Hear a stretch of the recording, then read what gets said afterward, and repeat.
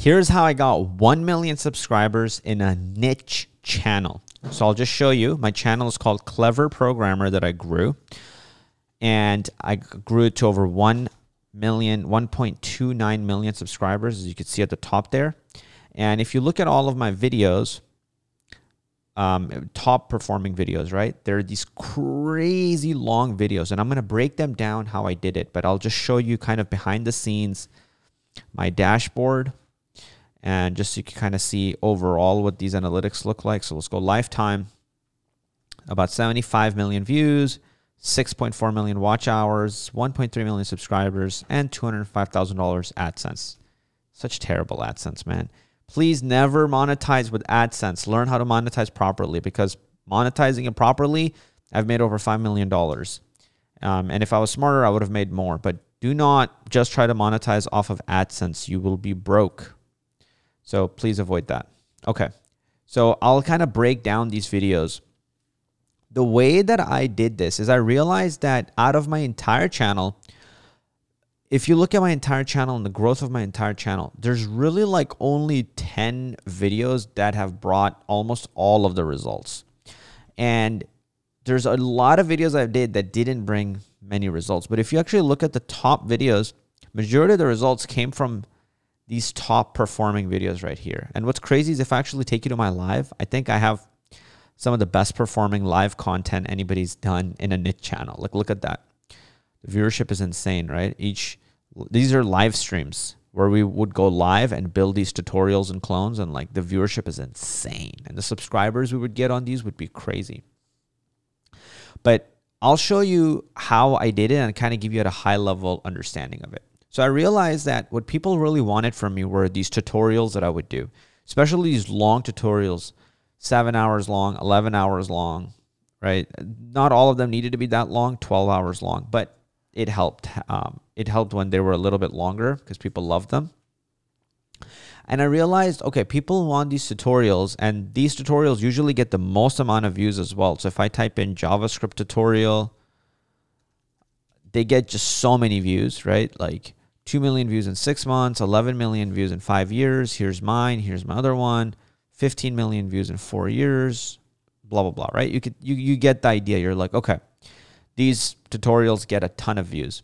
So once I realized that there was crazy amount of traffic and crazy amount of demand, then all I did is I literally would go and then just make the best possible tutorial, like the best tutorial in the world on that topic. So I'm like, okay, JavaScript, because I have a coding channel, right? Programming channel where I teach people how to become software developers. And so I realized, okay, these are the tutorials that are popping.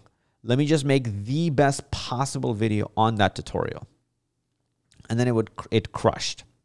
Okay. And then I just found that success and I kept repeating it. I found out, okay, Python is a popular programming language. Let me just make the best Python tutorial in the world. And then that popped off, got over 2 million views.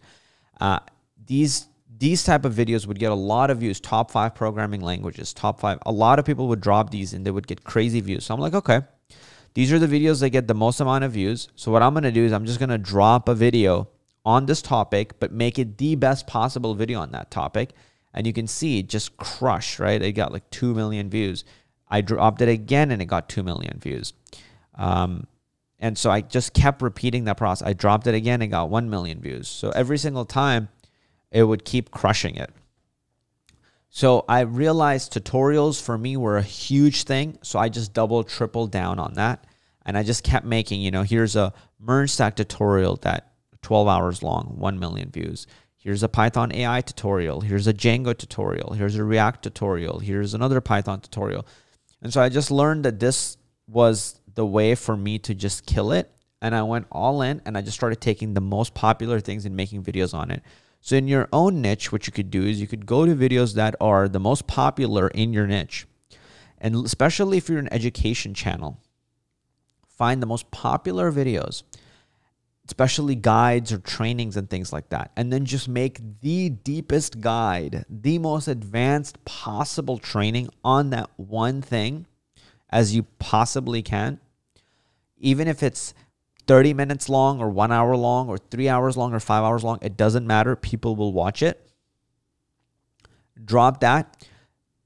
that one video will help you grow way more than these countless other videos, right? If I go here, there's these countless videos that I've done that have gotten like small views, like countless videos that have gotten, you know, hey, writing code is slow and stupid. It just means sitting and talking, 20,000 views. Here's another one where I'm just kind of sitting and sharing something, 30,000 views. Here's another one, 20,000 views. So it's like, okay, I'm just sitting there and talking, and it does well, but it's only like 10,000 views, 20,000 views, 30,000 views. But if you look at the ones where I just went all in on the tutorial side, those just crushed, right? So that's what you want to be doing, where you want to find where you got success, and then you want to go all in on that success. You want to go all in on that key thing. And I just found that the biggest tutorials you can make, especially for education channels, is just a really smart thing to do.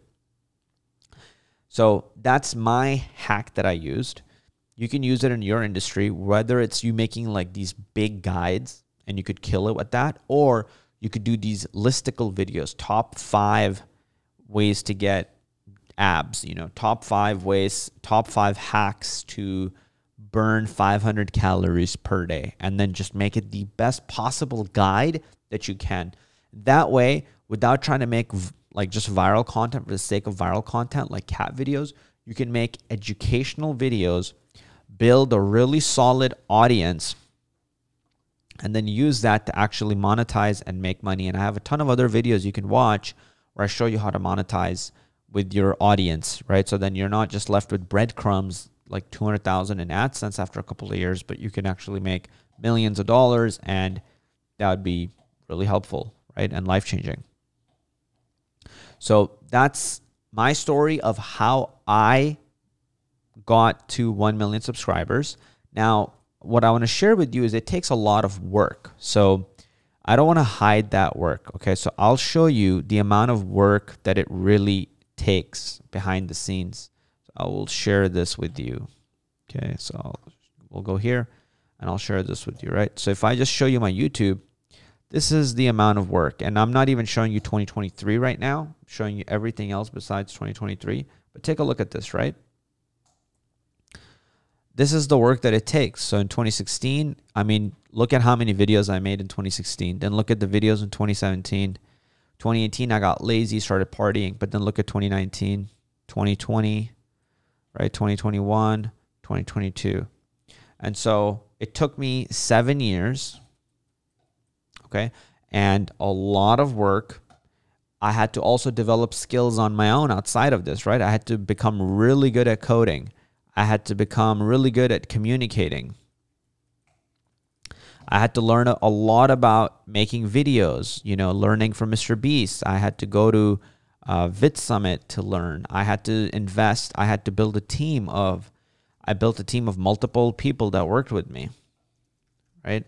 I probably spent like millions of dollars. Not probably, I guaranteed spent millions of dollars building my team, building my educational programs, you know, hiring editors, consultants, anybody that I could work with to learn more about YouTube, to become better at YouTube, etc. And so you probably couldn't see a lot of the stuff that I wrote, so I'll move it down.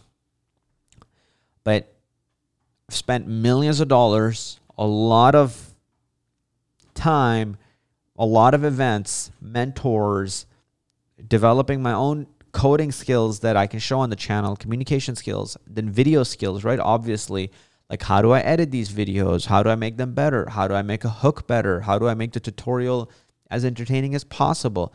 So all of that stuff takes a lot of time, and time to develop your skills outside of YouTube, and then time to develop your skills inside and on top of YouTube.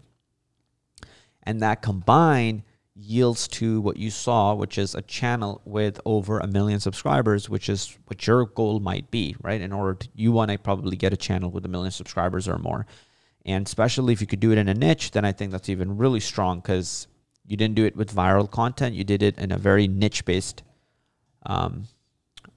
you know, way. And now you have a niche audience.